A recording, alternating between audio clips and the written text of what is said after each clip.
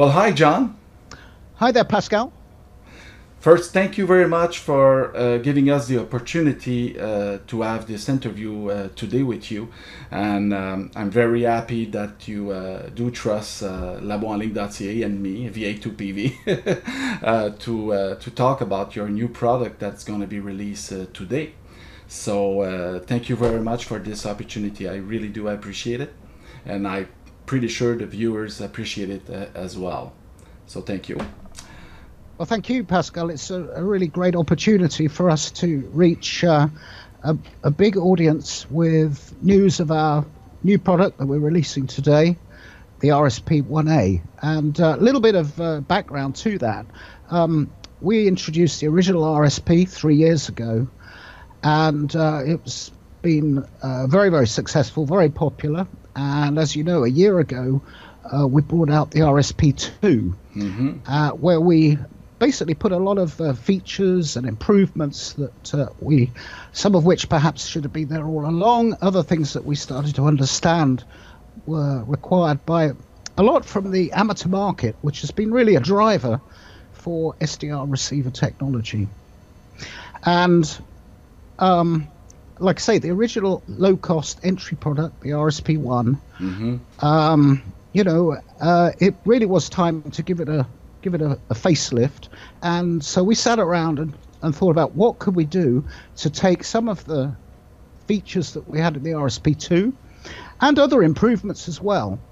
And we've come up with the RSP1A. We've worked our cost base down to get to this magic figure of like $99 US. This is US dollars, $99.95 as a retail price for what we think is a really excellent value for money mid-range SDR. So this is what we've done, and we're calling it the RSP1A because in fact we've stopped making the RSP1 and we want to give future users all the benefits. So it's actually a replacement from the former RSP1. But before we get into the technical capabilities that we've built into it, it's very important to understand remember it's an SDR, it's a software-defined radio.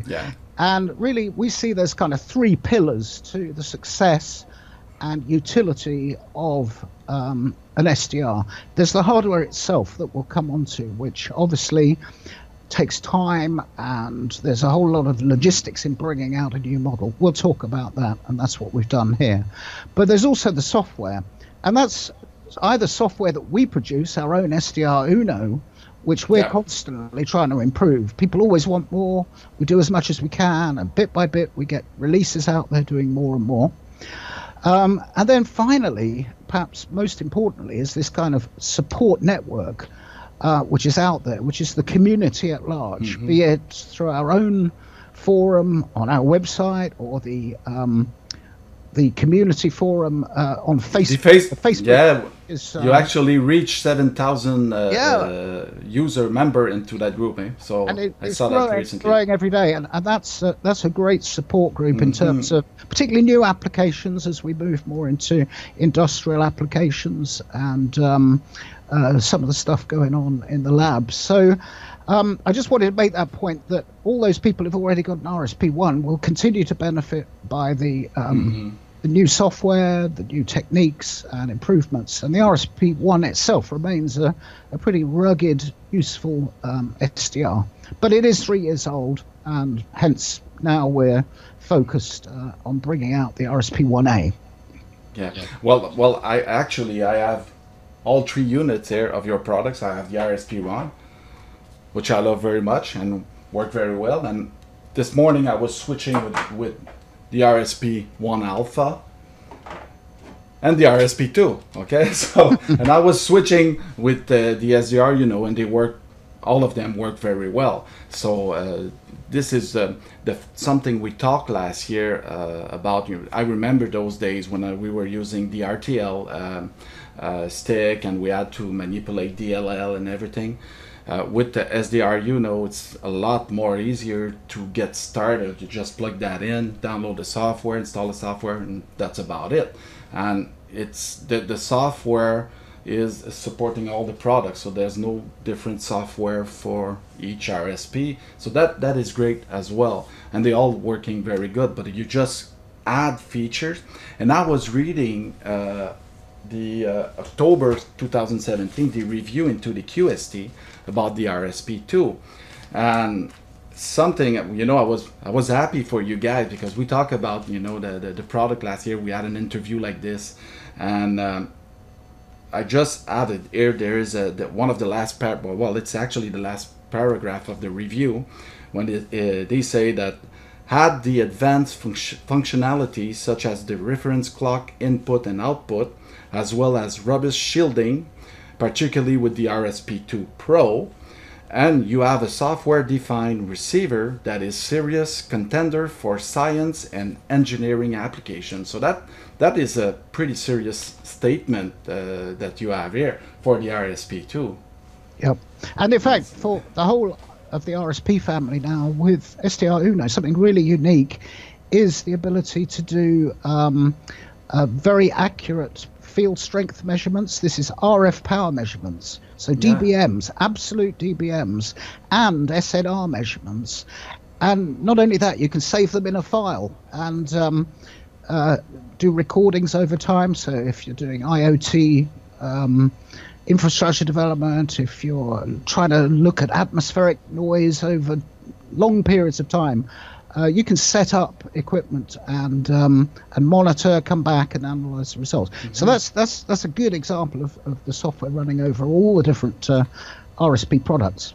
Well, even at this price point, it's still very, very good. So you have, you know, we talked about that also last year and in our past communication, the fact that I am a ham radio operator, but there's a lot of people that are shortwave listeners, scientific, that are using this type of product for other stuff, maybe stuff that I don't even know. Okay, so but for AMs, you can use it as a PAN adapter. It's also compatible with all the common software like HDSDR, and I think it's SDR Console, which is another great British innovation from Simon Brown, which is constantly improving, along with all those added control software like OmniRig. More and more software is being added.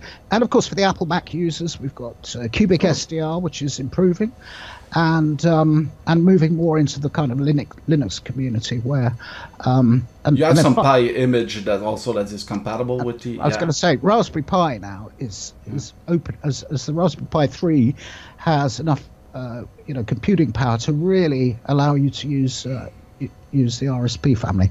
But I would like to really just talk through now what is there in this new RSP1A that we're very excited about releasing today. Yeah, before we go into all those details people are waiting for.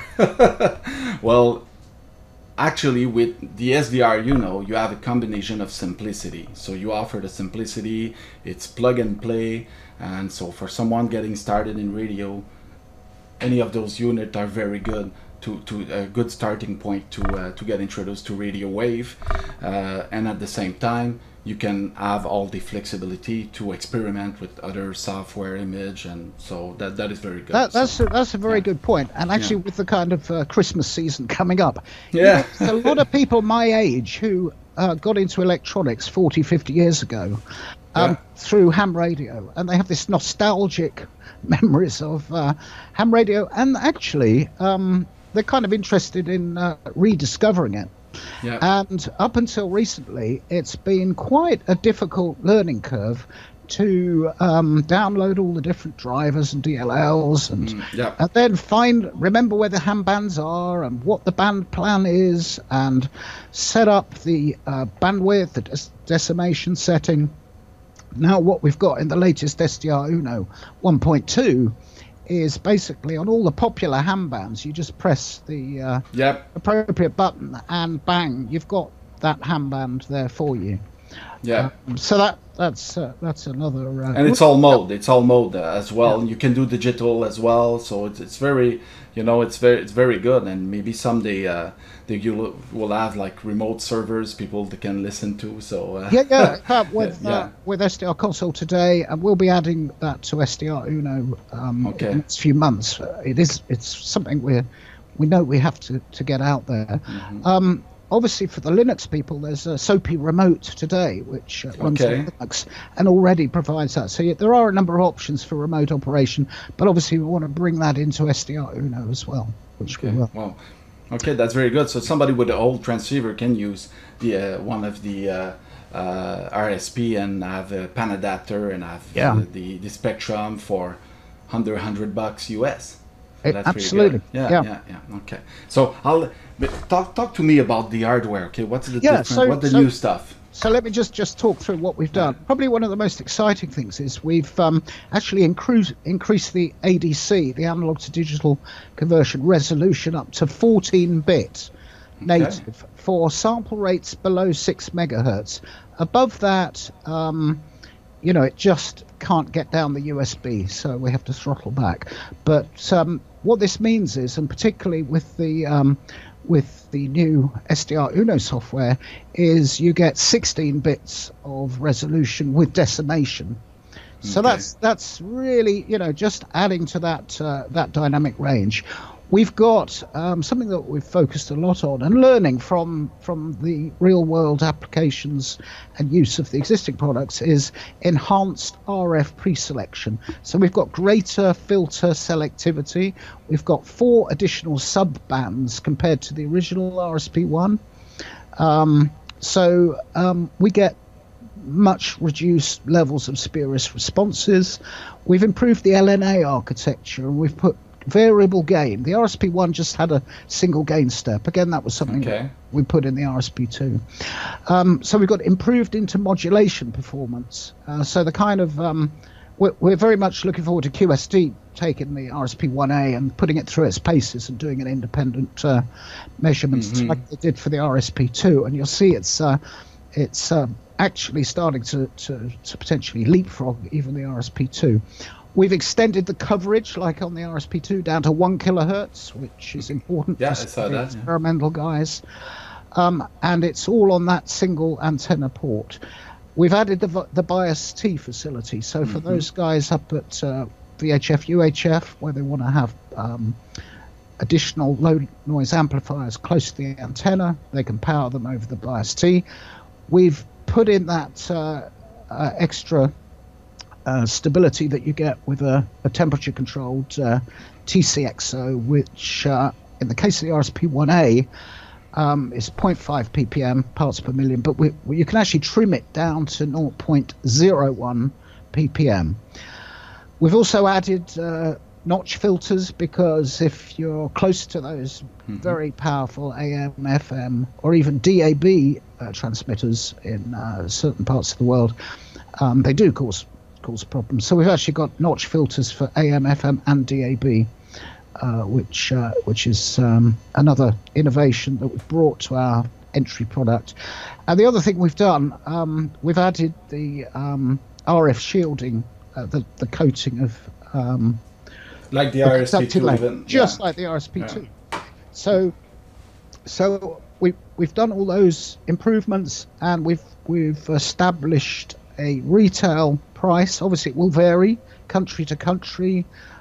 Taxes may affect things a bit, but the fundamental price before tax around the world, the recommended price is $99.95. Basically, $100 is what we've achieved here, which we think is really powerful, really exciting, and hopefully will open up yet another range of opportunities for people to explore radio in the way that in the past would cost hundreds of dollars. Yeah, well, actually this morning I was programming some broadcast radio in the FM band, and I was also programming some repeater and playing with the squelch, so that's very good. I didn't find the scan feature in SDR, so just a question like that. Is there a way we can scan memory? Yeah. So at the moment you can, with some of the Linux programs, you can actually program your own sort of change frequency select. But we, at the moment in SDRuno, don't have what would be viewed as a conventional scanner, the sort of thing that you get with your Bearfang or your, you know, or your Bearcat scanners and so on. But because it's such a receiver, right? It's going up to 2 gigs, so you can do it. And in fact, we're just debating the spec now in terms of how much of that stuff will be there in a future release. It will come. We've been promising it. We are a little bit late.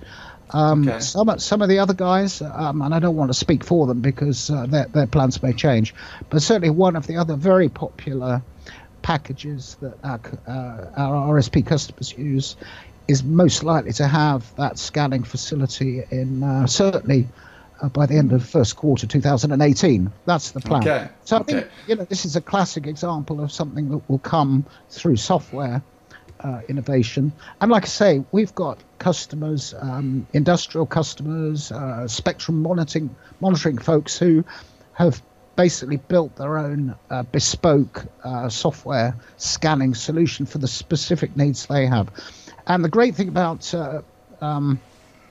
SDRuno, of course, is triggering stuff, triggering measurements by absolute field strength will be another dimension. So when it comes, it's going to be great, but it's not there as of today.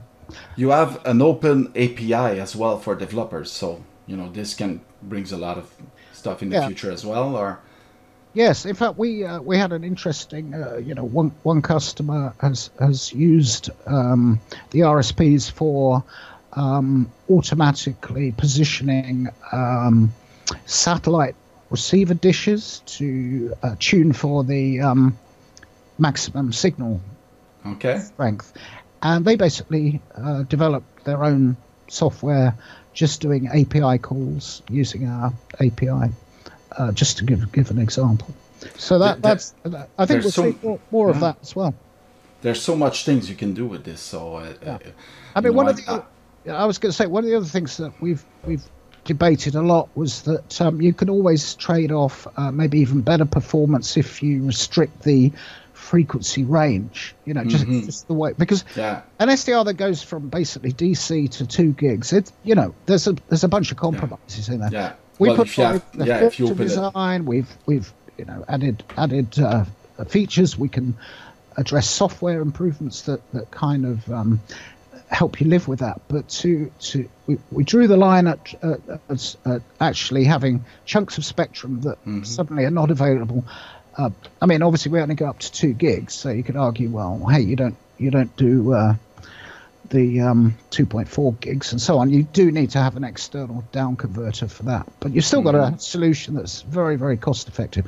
But sub 2 gigs, you've basically got the whole spectrum. And one of the things is you may you know, initially start out with one application area in mind. If you're a radio ham, well, if you're a radio ham, you probably want to have all the bands, and you know, some of those bands are not covered by other products, which maybe miss out, you know, 50 megahertz, miss out 70 centimeters. We cover all the way through to 23 centimeters. That's where the TSCXO become important at those frequencies. Absolutely, Okay, and talk me about the new stuff in the software in SDRuno.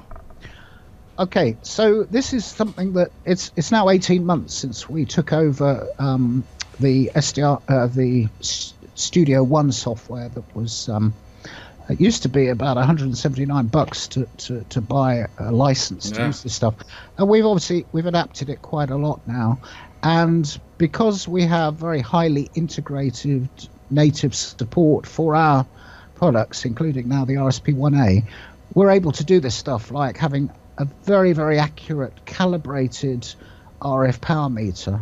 I mean, it's got over 100 dBs of usable range. It means our S meter is absolutely bang on by the, you know, IARU S meter standard. You know, it is, there's no debate that it is spot on. That's the sort of thing you can do when you have the software and the hardware.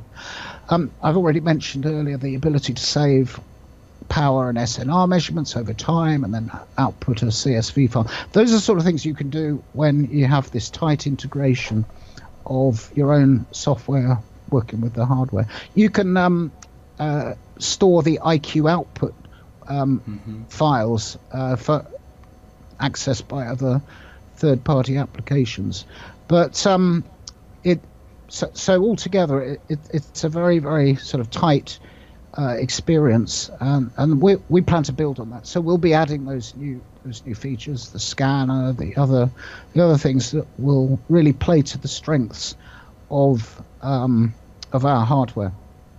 Oh, okay. John, when is it going to be available? So basically, I had the pleasure of watching the first production boards being built. We built the product in the UK, and the first big boxes of units were leaving the UK early November. So now that we're at launch time, the 15th, here we are, of November. I'm not saying every retail outlet will have stock, but certainly all the major well-known shops in, for example, Ham Radio Outlet in the US, Radio World in Canada, Martin Lynch, RS Components, SDR Kits, who are all our kind of channel partners, have this product. And then it's kind of case by case around the world as we try and build up stock. To be honest, we haven't been able to build enough quickly enough, so there will be probably a bit of a shortage as we ramp up, but we're doing all we can, particularly with Christmas coming up. We want to make sure everybody has a chance to get one, but they're basically in the shops, starting to be in the shops on the 15th of November 2017. You've talked that it's been 3 years since the first RSP1, and you come a long way for that, and your product has been very popular. The first time we talk about the RSP1, I actually had a friend who talked to me about it to say you should try the RSP from SDRplay. And is there any other future plan, or this year, next year? Or we're always cautious about saying too much, because so much could go wrong. But we are looking at beyond the current product range, but we think we're at a point now where the RSP2 for anyone who really wants multiple antennas, precision, synchronization, maybe the extra rugged metal box. It's still got a lot of life in it. So we see the RSP2. We've now got this very good price performance entry product at $99.95 with the RSP1, the new RSP1A. But we are looking at adding some additional functionality, some additional things that we're listening to people. So we encourage inputs. We are listening, and we will have more products in 2018. But it's a little bit early to commit, just as we really go through the trade-offs of what people want, what it can be used for. But I'm very much looking forward to the next time we can have this kind of chat together, Pascal. And once again, thank you so much for giving me the opportunity to share what we're doing here at SDRplay. So I will have your website address in the bottom of the screen, and also I will put on the Facebook page. So if people want to join and have questions, or what they can do with an SDRplay RSP, whatever unit, well, they can go there and ask the question. I know that it's a very active group. I actually saw at some point someone asking who has a ham radio call sign. Oh, yeah, that was like fun. Yeah. And and it went everybody went there and put the call sign. There was hundreds. One last question, John. Is there some plan for a transmitting unit? We get asked that question a lot, Pascal, and honestly, it would be great to address the plethora of transmit requirements. It's something we're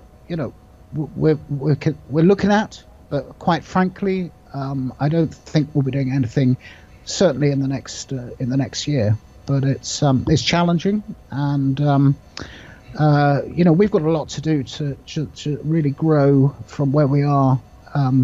Really providing the best possible cost-effective solutions for this mainstream receiver market. Okay, but that's a good answer. So we'll see over time, and there's also a lot of application, like we've talked about the RSP. So it's a you have 7,000 members into the Facebook group. I mean, it's amazing. I mean, there's a guy I met the other day. He's got 5 RSPs, and he has them on his farm down in Cornwall, and which is really low noise, and he sets them all going, and he just accesses them through SDR Console. And the guys up in Finland, you know, I gave a talk to the DX Association of Finland. Okay. And soon after, and they all bought RSP2s, and then they all went off to Lapland for 3 weeks, sitting in cold huts with mile-long antennas, just picking up medium wave broadcasts. You know, they just do medium wave DXing from almost the North Pole. But they, you know, they just love, you know. So there's still more and more we can do for these guys. So John, thank you very much for this opportunity again. Thank you, Pascal. It's been great to share our excitement with your audience, and I really appreciate it. Thank you. Thank you very much, and anytime if you have something new for us, we're always there. Sorry to make you work on a Saturday night. That's okay. It's been great fun. Thank you. 73, John. 73.